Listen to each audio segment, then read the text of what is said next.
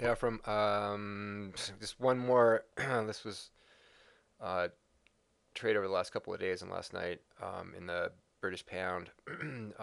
Again, had a nice. This is a daily chart. Had a nice retracement up into the 10 period and sort of in the zone between the 10 period and the midpoint on the Bollinger Band, which is basically 21 period moving average. Um, so it's kind of just watching price action in here. And then when this news came out, um, actually, I need to just check something here. I always get a little confused on which of the futures track in the same direction. Okay, so the pound and the pair trade in the same direction in terms of the futures. Futures versus the pair, I should say.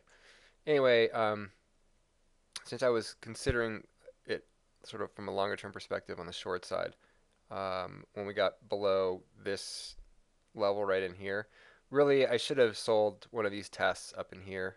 Actually, this is the test I should have sold.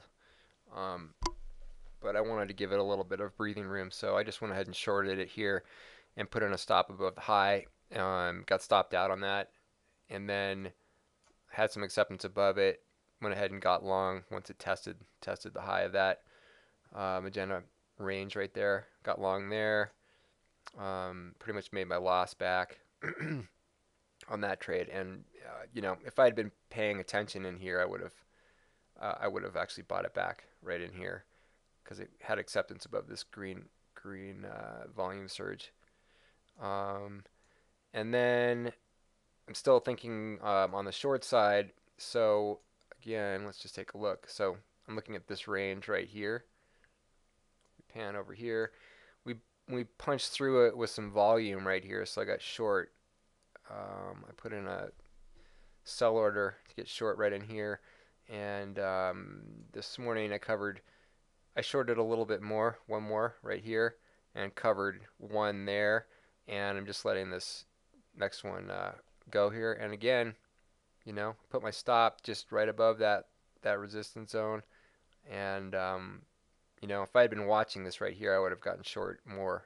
I would have reshorted that one at least right here because it had a nice test of that zone and then had some volume and a squat bar, and that would have been a perfect trade right there. But anyway, I'm just gonna wait and see if we can get some more continuation down on the daily. Maybe even a new low. We'll see.